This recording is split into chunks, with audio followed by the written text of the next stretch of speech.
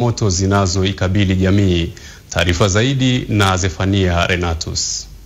Ni katika mkutano wa 13 wa wanafunzi wa kada ya udaktari kutoka vyuo mbalimbali vya sayansi ya tiba hapa nchini. Wamekutana mjini Moshi mkoani Kilimanjaro kujadili masuala mbalimbali ya ubunifu katika teknolojia ya sayansi ya tiba.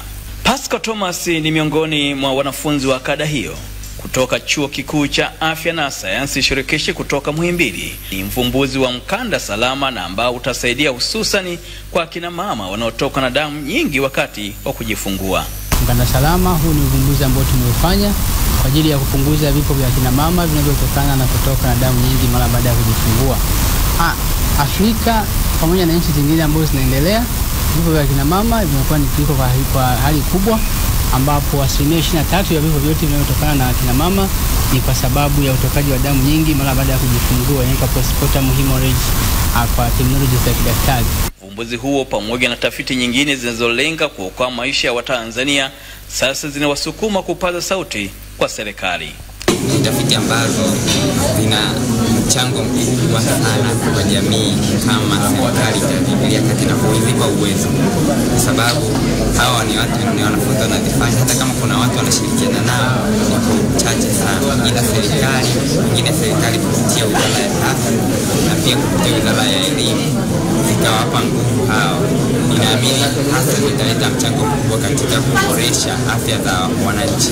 Nataka pia watu wa serikalini pia na stakeholders wengine wote wajue kwamba healthcare innovations zinaendelea na zina happen kwa medical students, na tulitamani kwamba waweze kutusupport kuanzia kwenye kuzihamasisha. Akizungumza kwa niaba ya Waziri wa Elimu, Sayansi na Teknolojia Profesa Adolf Mkenda, makamu mkuu wa taasisi ya Afrika ya Nelson Mandela kutoka jijini Arusha, Profesa Maulidi wa Kipanyula amesisitiza serikali kuzitambua kazi za ubunifu zinazofanywa na wanafunzi wa kada ya udaktari hapa nchini.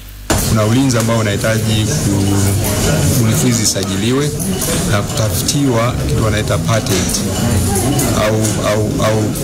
au copyright.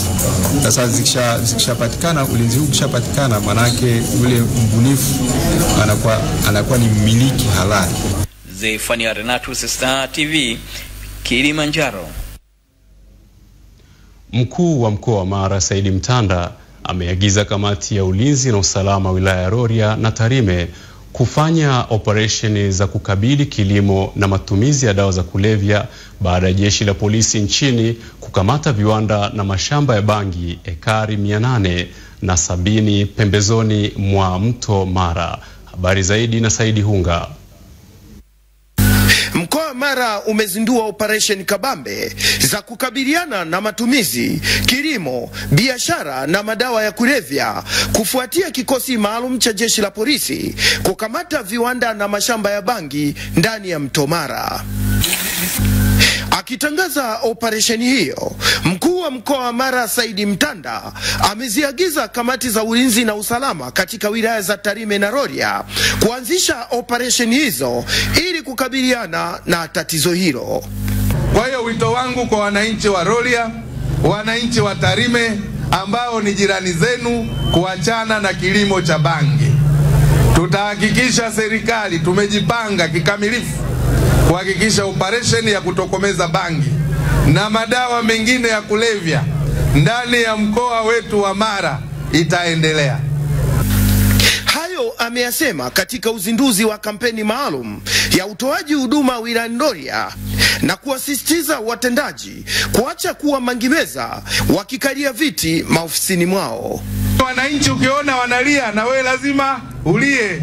Ukiona wananchi wanafurahi na wewe furahi. Alafu baadaye ndio utauliza hivi mlikuwa mnalia nini pale. Kama serikali ya wilaya Rorya tumedhamiria kwa dhati na hatutorudi nyuma. Tutahakikisha kwamba ndani ya wiki moja badala ya wananchi kufuata huduma ziwafate wananchi walipo. Wakielezea hali ya upatikanaji wa huduma za afya, baadhi ya wakazi wilayani Rorya wanasema kuwa uwepo wa huduma mkoba utawaondolea kero kutumia gharama kubwa kufuata huduma. Huduma za afya katika tarafa yetu hii niseme zinapatikana karibu kila kata kwa sasa ina zahanati. Hali ya upatikanaji wa huduma hasa za afya ni nzuri, lakini kitu kinacholeta shida ni madawa. Unapoenda hospitali dawa zinakuwa hazipo. Toka hapa katika viwanja hivi vilivyopo katika eneo hili la Kinesi, wilayani Rorya, mkoani Mara, Sadiki Unga, Star TV. Wakulima mkoa wa Rukwa wameshauriwa kuachana na dhana ya kutegemea kilimo cha mazao ya chakula pekee na badala yake watumie fursa za zao la kimkakati la parachichi kutokana na uwepo wa soko la uhakika. Brown Mtawa ana taarifa zaidi. Akizungumza wakati wa kufungua mafunzo ya kuwajengea uwezo wa kulima wa parachichi katika mkoa wa Rukwa yaliyoandaliwa na taasisi ya Grace Community Development and Education GCDE, katibu tawala msaidizi uchumi na uzalishaji katika mkoa wa Rukwa amesema licha ya gharama za awali za uanzishwaji wa kilimo cha parachichi kuwa kubwa, lakini zao hilo linatajwa kuwa na tija kubwa kwa wakulima. Parachichi ni dhahabu ya kijani. Kwa hiyo basi wakulima wengi wajitokeze kulima parachichi, ikiwa na maana kwamba zao hili muda wa maandalizi huwa unachukua muda mrefu, lakini ukianza kuja kuvuna mavuno yake yanakuwa ya muda mrefu na yanakuwa na tija kubwa, kiasi kwamba sio zao lile la kulima mwaka mmoja, kila mwaka utakuwa unaendelea kulima na kutumia nguvu kubwa. Nguvu kubwa inatumika mwanzoni, ukianza kuvuna matokeo yake yanakuwa ni ya muendelezo. Baadhi ya wafanyabiashara wa zao hilo wamekiri kuwepo kwa soko la uhakika. Bei ya soko nje ya nchi bado ni nzuri. Hata ukiangalia kwenye masoko ya Ulaya utakuta bei tayari zinazidi kupanda kutoka euro 8 unakuta zinaenda sasa mpaka euro 10, na pia hata bei za wakulima shambani bado zinazidi kuongezeka. Wito uliotolewa kwa wakulima hasa vijana ni kuachana na dhana ya kutegemea mazao ya muda mfupi pekee na badala yake wachangamkie fursa uwepo wa zao la parachichi. Vijana wanapenda matokeo ya muda mfupi, na unavyojua parachichi ili uanze kuona matokeo yake, mavuno yake ni ndani ya kuanzia miaka 3, 4 na kuendelea. Kwa hiyo wao wanaangalia masuala ya matokeo ya muda mfupi kama maharage, mahindi, ambao wanajua ndani ya miezi 6 watapata kipato. Kwa hiyo ni waombe sasa vijana popote pale walipo, wanapotusikia, watumie hii fursa ya uwepo wa soko. Kama nimegundua kwamba hiki kilimo tunacholima cha muda mfupi, jinsi ninavyochoka umri na ndivyo uzalishaji wako unapungua. Lakini tunda unapolipanda, yani hata umri unapungua lakini bado utavuna. Kwa sababu linavyokuwa leo kivuna labda ukipata kilo 100, mwaka kesho itaongezeka. Kwa hiyo nguvu zinapungua lakini pato lako inaongezeka. Tofauti na vimo vingine tunavyolima mahindi na mazao ya muda mfupi. Kwa hiyo Rukwa ni mkoa ambao kwa kiasi kikubwa ulikuwa unategemea mazao ya chakula pekee katika kuendesha uchumi wake. Hivyo serikali kuhamasisha kilimo cha parachichi kama mojawapo ya zao la kimkakati, huenda Rukwa ikaruka zaidi kiuchumi. Brown Mtawa, Star TV, Rukwa. Kamati ya kudumu ya Bunge, Maji na Mazingira imeagiza kuimarishwa usimamizi wa kulinda maeneo ya hifadhi ya vyanzo vya maji ili kuepusha uharibifu unaosababishwa na mwingiliano wa shughuli za kibinadamu na uhifadhi. Taarifa zaidi na mwanahabari wetu Omari Hussein. Mkoa wa Morogoro miongoni mwa maeneo yaliyo na idadi kubwa ya vyanzo vya maji vinavyotegemewa katika mikoa mitatu ya Morogoro, Pwani na Dar es Salaam, umetajwa pia kuwa miongoni mwa maeneo yaliyoathiriwa kwa kiasi kikubwa na mwingiliano wa shughuli za kibinadamu na uhifadhi, uwepo wa shughuli za kilimo, ufugaji na uanzishwaji wa makazi ya kudumu kwenye maeneo hayo ya hifadhi za vyanzo vya maji. Hapa tulipo kwenye ziara ya kamati ya kudumu ya Bunge ya Maji na Mazingira, inaelezwa umuhimu wa mamlaka zenye jukumu hilo kulinda maeneo hayo, kuongeza umakini katika kudhibiti hali hiyo. Maeneo yale ambayo mnaona ni karibu na chanzo cha maji, kwanza pasiwepo na shughuli yoyote ile ya uharibifu au ya kilimo. Uharibifu unaotajwa kuwepo kwenye maeneo hayo ya vyanzo vya maji umekwisha leta madhara, athari za mabadiliko ya tabia nchi ikiwemo ukame na kukauka kwa mito mikubwa tegemeo. Na sasa mpango ni kuimarishwa kuwa na uhakika kwenye upatikanaji wa maji.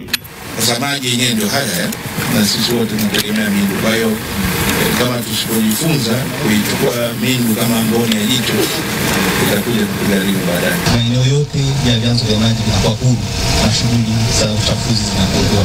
Ili target yetu kufikia Juni 2024 miradi yote hii 8 iwe imekamilika na itakuwa inatoa huduma na itatoa kwenye 62.5 kufikia 96% kulinganisha na target ambayo tuko nayo.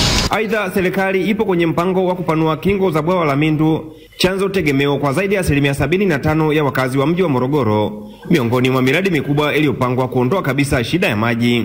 Tunalipa kipaumbele sana bwawa hili, na hii jitihada ya kuongeza tuta ipo katika hatua muhimu kabisa kuona kwamba kipaumbele kinatekelezeka. Baadhi yao wabunge, wajumbe wa kamati hiyo ya kudumu ya maji na mazingira wametoa msisitizo wao udhibiti wa haraka wa shughuli za kibinadamu. Na wataalamu wa ndani ndio watumike ili kupunguza gharama za miradi na kuokoa fedha zinazotolewa na Mheshimiwa Rais wetu mpendwa. Habari ya kujenga milimani katika chanzo cha maji isiwe jambo ambalo linafanyika hata angalau kwa kuanzia. Utekelezaji wa mradi huo mkubwa kuboresha bwawa la Mindu unaendana pia na uhakiki wa mipaka, ukomo wa shughuli za kibinadamu na uhifadhi. Na sasa mchakato unaendelea ikiwemo kuainisha mipaka eneo la mita 500 za hifadhi. Kutoka hapa mkoani Morogoro, Omari Hoseni, Star TV. Inaelezwa kuwa pamoja na jitihada za wadau na jeshi la polisi kupambana kudhibiti ajali za barabarani, bado hali sio shwari kwa upande wa waendesha pikipiki ambao kunaripotiwa ongezeko la ajali zitokanazo na bodaboda. Taarifa na Abdalla Pandu. Akiwasilisha toleo la takwimu la ajali na makosa ya barabarani kwa mwezi wa Septemba 2023, mtakwimu kutoka ofisi ya mtakwimu mkuu wa Serikali ya Mapinduzi ya Zanzibar, Ramla Hassan Pandu, anasema idadi ya ajali barabarani zimeongezeka kwa mwaka na kufikia ajali 16 kwa mwezi wa Septemba 2023 kutoka ajali 14 kwa mwezi wa Septemba 2022.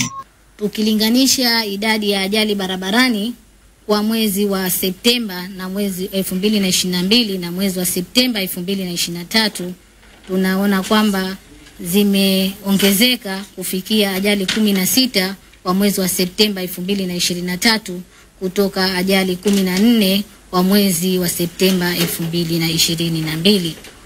Kama kawaida, mwezi wa Septemba 2023 zimeongozwa na wilaya Kaskazini B, Magharibi A na Magharibi B, lakini kwa mwezi wa Septemba 2022 iliongoza wilaya ya Kaskazini A ambako kwa kipindi kile kiliripotiwa ajali 5.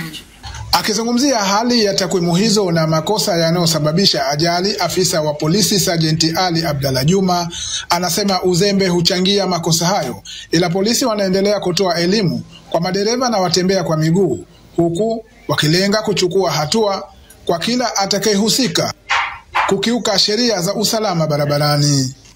Ni jukumu letu kwanza kuwakamata wote wanaozidisha mwendo. Na kwanza lazima tuwakamate. Sasa inategemea rasilimali tulionayo ya vifaa na utendaji ambapo utatuwezesha kuwakamata wote. Na ndo hapo panapokuja sasa haja ya kuwa na teknolojia ambayo itakwenda kufanya kazi yenyewe. Akizungumzia hali ya udhibiti wa madereva na leseni, afisa kutoka ofisi ya usafirishaji na leseni Nasoro Mwinyi anaelezea mkakati wa idara yao kwa wavunjifu wa sheria hizo. Utaratibu upo, tena upo wazi kabisa, na hizi pepa tumewapa hata wao madereva wanajua utaratibu wa kuchukua abiria, utakiwi kuzidisha abiria. Jeshi la polisi linaendelea na mkakati wake wa ukaguzi wa kisasa na kuimarisha utendaji ili kuhakikisha ajali zinadhibitiwa. Abdalla Pandu, Star TV, Zanzibar. Wakazi wa kata ya Shigala katika wilaya ya Busega mkoani Simiyu wanatarajiwa kuanza kunufaika na huduma ya maji safi na salama baada ya serikali kuchimba kisima katika kata hiyo. Taarifa zaidi na Shaban Lupimo. Wakazi wa kata ya Shigala kwa sasa wanachota maji ya kunywa mtoni na visima vya kusukuma ambayo hayakidhi mahitaji yao. Na maji yenyewe ya kusubiria, wakati mwingine unasukuma bomba lakini maji yanachelewa kutoka, wakati mwingine hayatoi kabisa mpaka yasubirie. Hapa Shigala tuna uhaba wa maji kwa sababu mabomba hapa tunaona kama Ubaga hapa tuna bomba moja, Sasa kwa vile imetusaidia kutuletea hapa tena bomba jingine, tutapata tena unafuu. Hii ndio sababu ya serikali kuona kuna haja ya kuchimba kisima kirefu katika kata hii kwa ajili ya kusambaza huduma ya maji bomba. Tunashukuru sana kwa Mheshimiwa Rais Samia Suluhu kutuletea mradi wa maji. Mambo tunavyoona yanaenda vizuri. Tunashukuru na Mungu amjalie. Lakini ni mojawapo ya utekelezaji wa ilani ya Chama cha Mapinduzi. Kwa kweli upokeaji wa mradi kama huu ukikamilika kidogo utaondoa adha sana ambayo pia wananchi wa kijiji cha Shigara hususan kata ya Shigara kwa nasumbuka sana uchotaji wa maji. Katibu tawala wilaya ya Busega Jafari Kubecha kwa niaba ya mkuu wa wilaya anafika katani hapa kushuhudia maendeleo ya uchimbaji na kuagiza kazi ya usambazaji maji ifanyike haraka ili wananchi waanze kupata huduma ya maji karibu. Hatua zilizokamilika ni ukamilishaji ili sasa waje wataalamu kwa ajili ya kuyapima maji sasa na kuanza kuyasambaza katika kijiji hiki na vijiji vya jirani. Kwa hiyo sisi tunashukuru serikali kwa kuliona hili na kuwapunguzia adha wananchi wananchi wa kata ya Shigala na kijiji cha Shigala. Lakini nadhani mmepita maeneo mengi, mmeona adha waliokuwa wanaipata wananchi wa Shigala. Wamekuwa na maji ya pampu ambao wakati mwingine hayatoki. Adha imekuwa ni kubwa. Meneja wa wakala wa maji safi na usafi wa mazingira vijijini Ruwasa, wilaya ya Busega, Mhandisi Daniel Gagala, anasema baada ya shughuli ya kupata chanzo cha maji, hatua inayofuata ni kuanza usambazaji. Lengo kubwa la sisi Ruwasa ni kuhakikisha tunatoa maji mtiririko, maana kujenga tenki na kuweza kusambaza mabomba katika kijiji. Kwa hiyo hatua ya kwanza ya kuchimba kisima tumemaliza, hatua inayofuata ni kufanya usanifu na baadaye tuweze kuyasambaza kwa wananchi. Shabani Lupimo, Star TV, Simiyu. Chanzo cha mmomonyoko wa maadili kwenye jamii kimeelezwa ni kutokana na wazazi na walezi kushindwa kuwajibika katika malezi ya watoto wao. Alex Ngereza ana undani wa habari hii.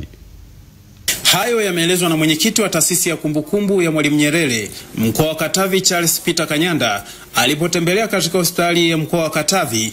Amesema kushindwa kuwajibika kwa jamii katika malezi ndio chanzo cha kuharibika kwa maadili kwenye jamii. Mmomonyoko wa maadili katika nchi yetu umekuwa kubwa kweli kweli, na baba wa taifa alisimamia jambo hili.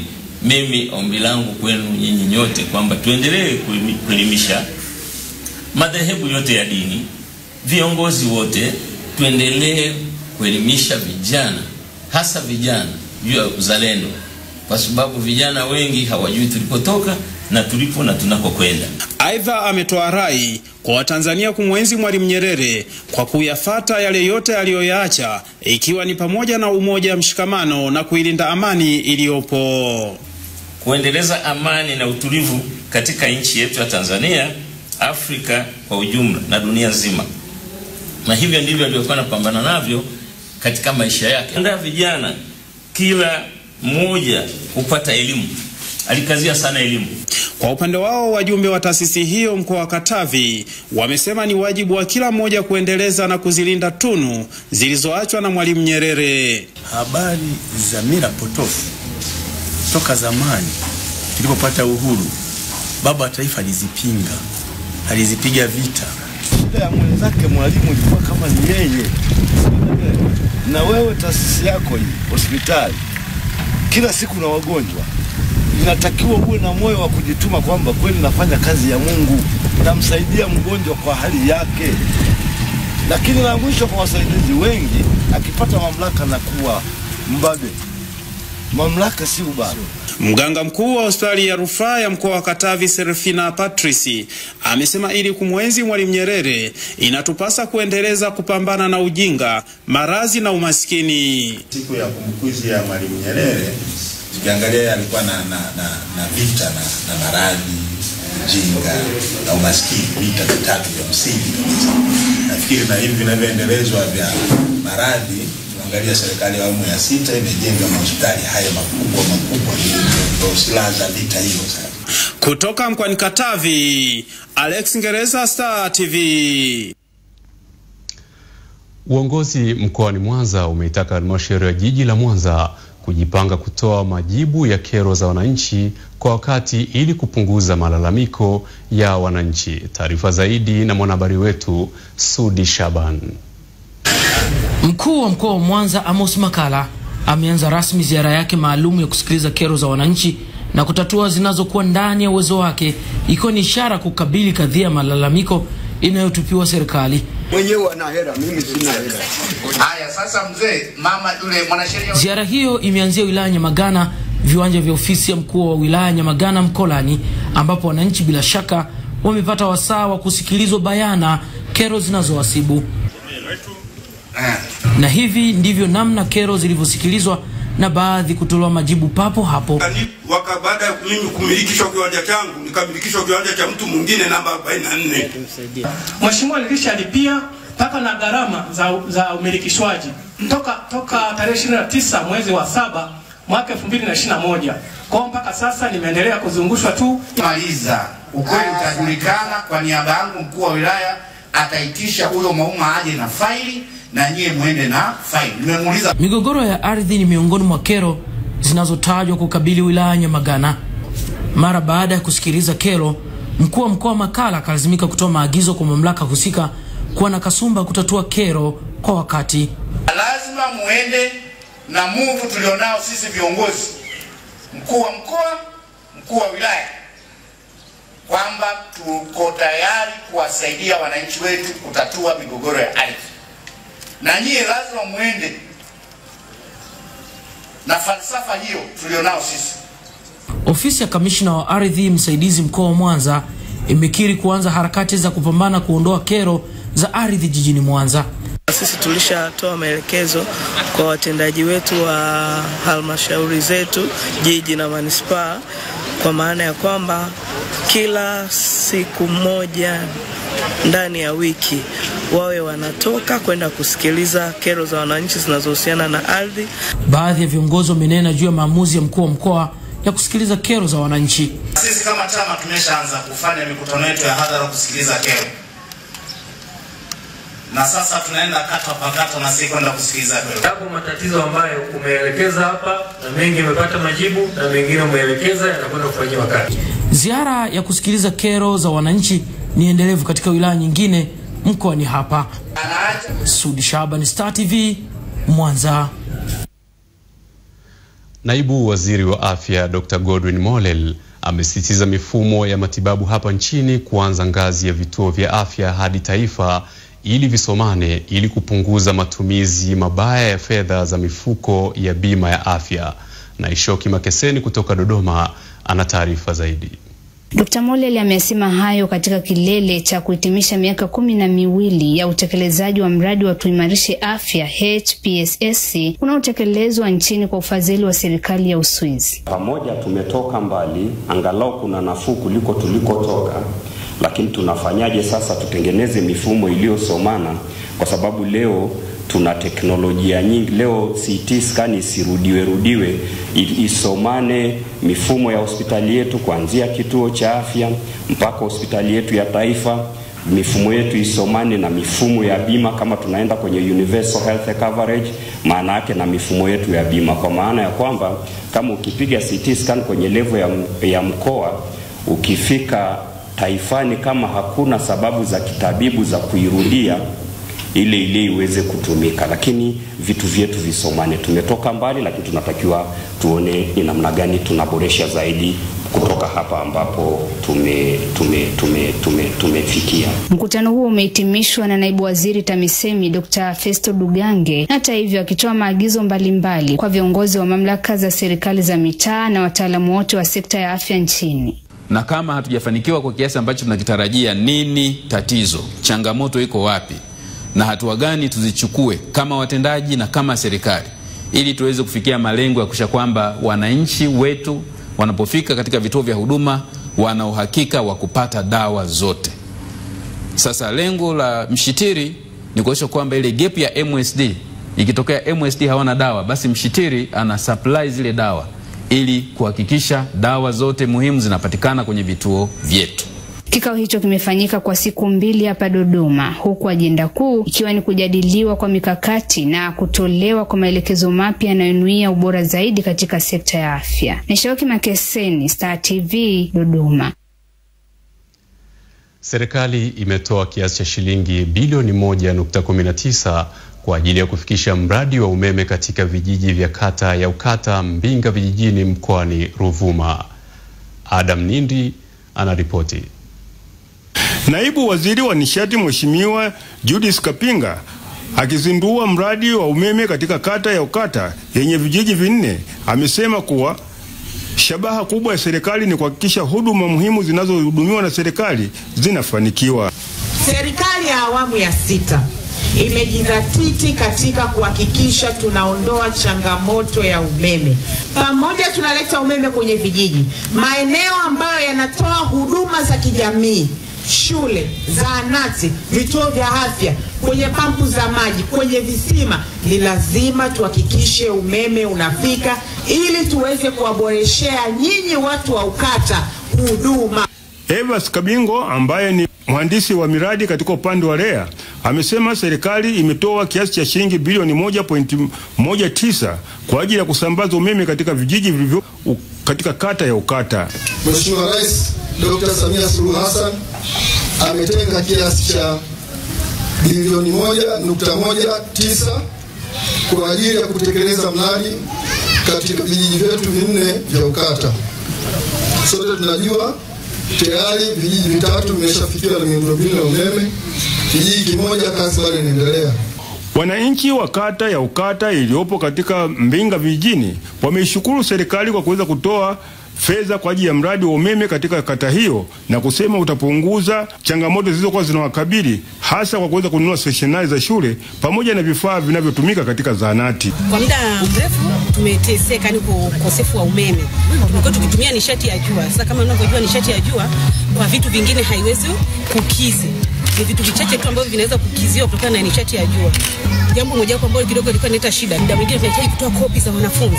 Jambo ambalo lilikuwa linatugharimu, tunatokea pale gari kutoka hapa mpaka mjini, tukatoe kopi, tuje tuwafanyishe wanafunzi mitihani. Kutokana na umeme kwamba huduma zitapanuka, tunaweza tukafanya shughuli za serialization kwa kutumia umeme huo. Lakini hivi karibuni tunategemea tujenge sieta. Tunatumaini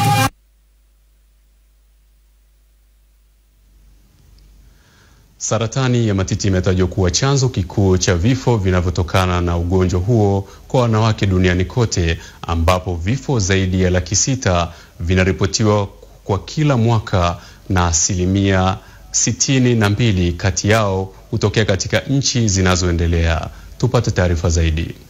Nchini Tanzania takribani 80% ya wagonjwa wa saratani ya matiti hugunduliwa na saratani ya matiti katika hatua ya juu, yani 3 na 4, kutokana na upatikanaji mdogo wa programu za uchunguzi, utambuzi wa awali, upatikanaji duni wa matibabu ikiwemo upasuaji, chemotherapy na tiba ya mionzi. Katika kuhakikisha elimu ya namna ya kugundua mapema maradhi hayo na kupatiwa matibabu katika hatua ya awali, ubalozi wa Sweden kwa kushirikiana na asasi isiyo ya kiserikali Shujaa Cancer Foundation, Wizara ya Afya, Shirika la Afya Duniani WHO imeandaa matembezi ya kupambana na saratani yanayolenga kutoa tahadhari juu ya pengo la huduma ya saratani. Tunataka kufanya sehemu yetu ya kuwawezesha wanawake kupata huduma bora ya saratani kwa kufanya kazi pamoja.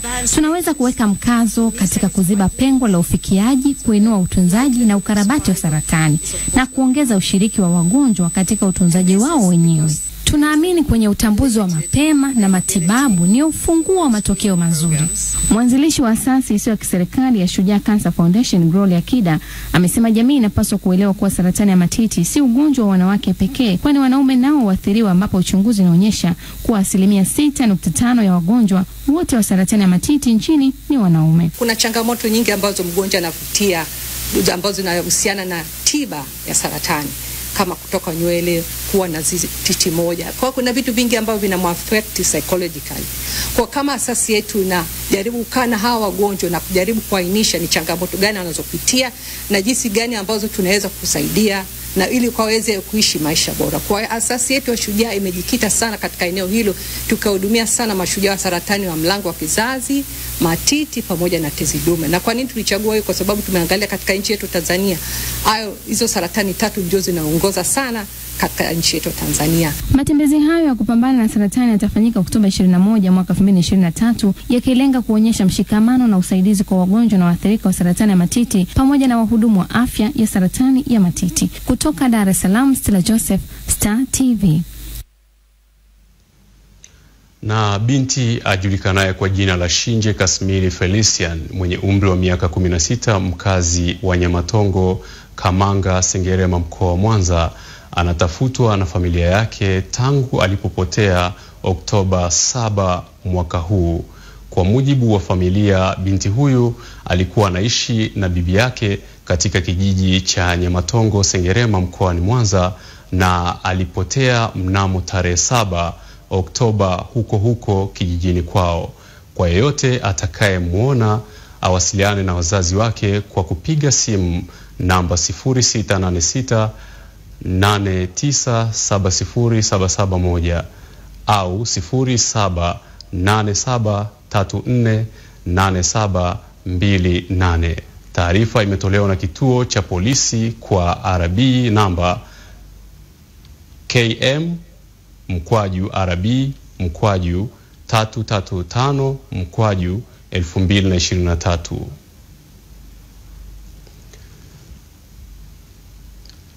Na huo ndo mwisho wa Star TV jioni. Habari nyingine itakujia ifikapo saa 2 kamili usiku.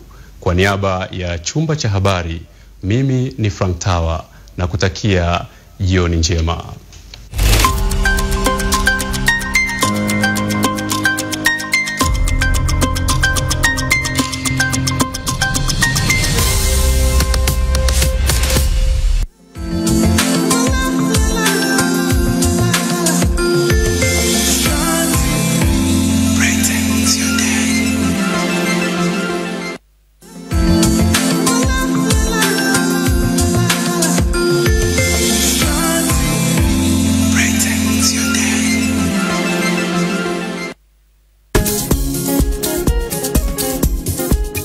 Lazima mtakuwa mnajiuliza kwamba kwa nini DID safari hii imechukua muda mwingi kuja. Na hicho ni kitu cha kujivunia sana. Je, unatamani upendo wangu? Najua jibu ni hapana. Huyo